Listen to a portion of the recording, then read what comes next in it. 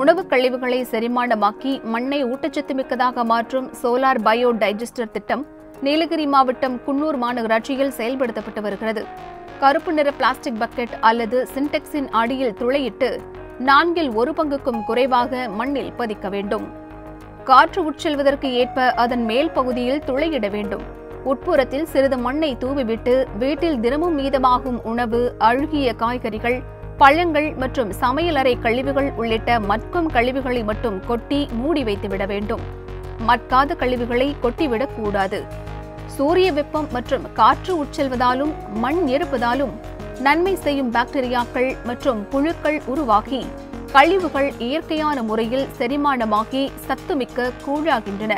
இதனால் கழிவுகள் கொட்டப்பட்ட சின்டெக்ஸ் அல்லது பக்கெட்டை சுற்றியுள்ள மண் ஊட்டச்சத்து மிக்கதாக மாறுகிறது. இந்த மண்ணில் செடி, கொடிகள், மரங்கள் செழிப்புடன் வளரும். இதே முறையை மாடி வீட்டு தோட்டங்களிலும் செயல்படுத்துவது எளிது. மொட்டை மாடிகளில் ஒரு சிமெண்ட் ரிங்கை வைத்து ஒரு 1/2 அடி அளவு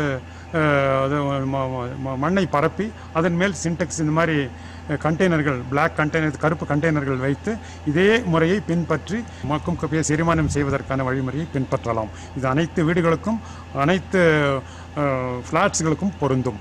குன்னூர் நகராட்சியில் உள்ள அனைத்து ஹோட்டல்கள், விடுதிகள், பள்ளிகளில் சோலார் பயோ டைஜஸ்டர் திட்டத்தை செயல்படுத்த அறிவுறுத்தப்பட்டுள்ளது. பொதுமக்களும் விவசாயிகளுக்கும் கூட இத்திட்டம் பயனுள்ளதாக இருக்கும்.